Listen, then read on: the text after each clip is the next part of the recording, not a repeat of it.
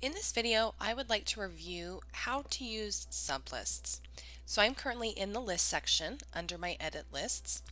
And to begin, you'll need to think of sublists as backwards. So you need to create the secondary lists or the layers before you create the top list. So you would just come in and create a list like you normally would. I'm going to open my audit inspection with sublists. And once you've created each of your layered lists, when you come in and add in a new item, you're going to select this sublist once you get to that top list. So again, create all of your layers, then you're going to create your parent list or top list. When you add in the sublist item, you're going to go ahead and enter in the prompt text. This is going to be the information that they're going to see. So in my example here, I have the exterior, the dining room. This is what they will see when they go to click on the item to go into that layer. So you'll name this or put the information, whatever you need here. From there, what we're going to do is we're going to scroll all the way down and you'll see your sublist options here. When you go to the drop down, it's going to give you a list of all of your list templates. Now, one thing I like to do and that I always recommend is naming conventions can be very useful.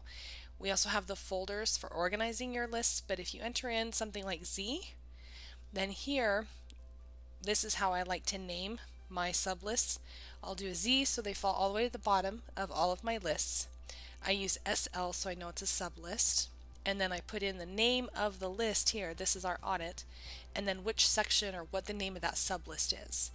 So it's very easy for me to know which list I'm looking for. And you can create your own naming conventions, whatever works for you. This is just how I do mine. And then once you select that, it'll now be tied in to that item. So when you go to the device and you go to that audit, when you select that sublist, it'll open up and there's those items. Now, if you need to make a change to the sublist, you also have an option while you're here. This little button here is actually going to open that up into a new tab.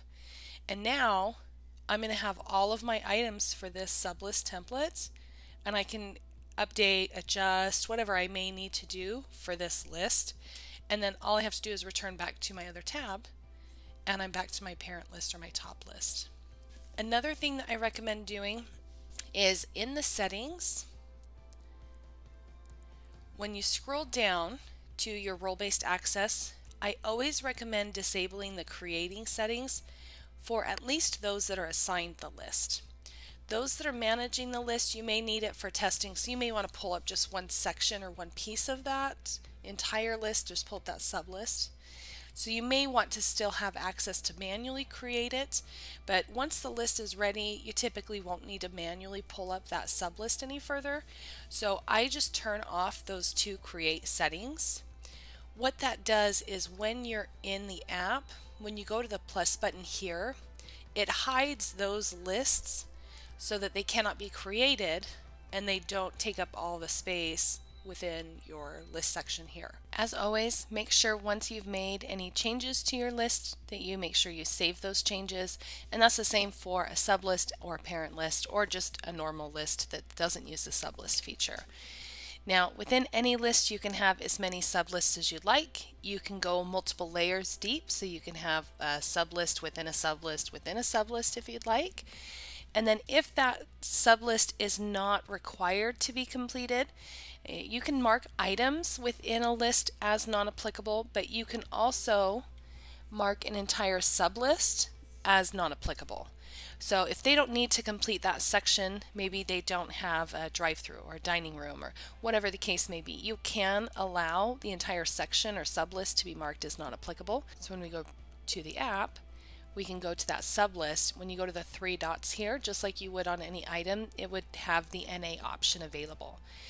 And that's how you use sublist items within your list and some of the best practices.